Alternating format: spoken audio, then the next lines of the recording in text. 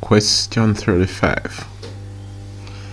Take 1 minute to do this. Try to do it within 1 minute and come back and let's see what you get. Alright. Now, the vector AB maps the point 3, 2 onto -1, 5. Then AB is, well, this seems like a translation vector. Alright, let's see what happened. You have AB plus 3, 2 equals -1, 5.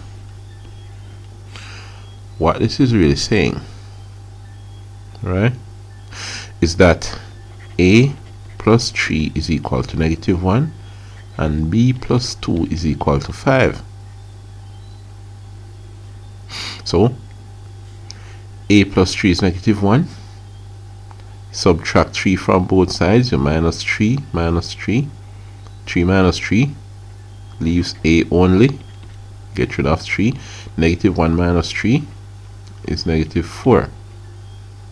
A is -4. Already you can get rid of C and D. Those wouldn't work out. Here now, what about B?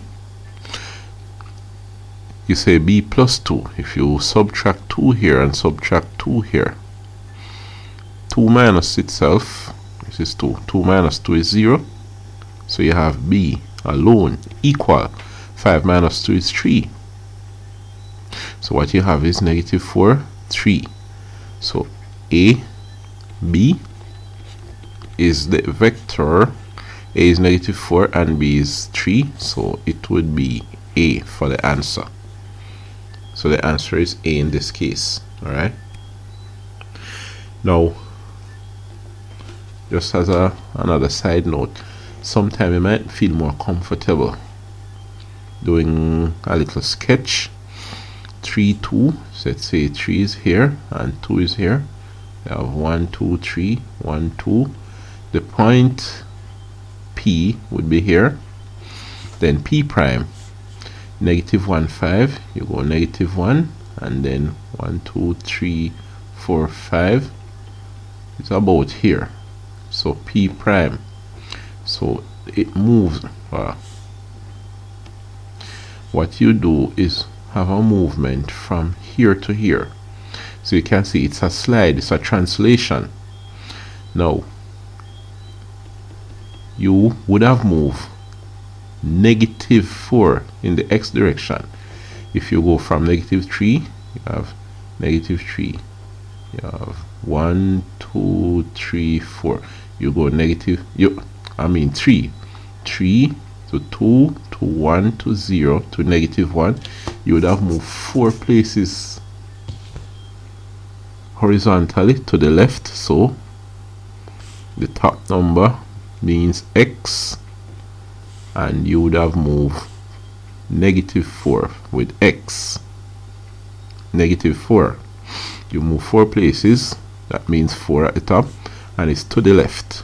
From P to P prime, you would have to move to the left, so it's a -4. Good. Then from 2 to 5, how many places do you move? You go from 2 to 3, that's 1 place. 3 to 4, that's a second place. 4 to 5, that's 3 places. So you move 3 places up. You move 3 units up. So it's a +3, because you move upward. Going down would be negative, but going up is positive along the y direction. So y, you move 3 places up, so it's a +3, which corresponds to this.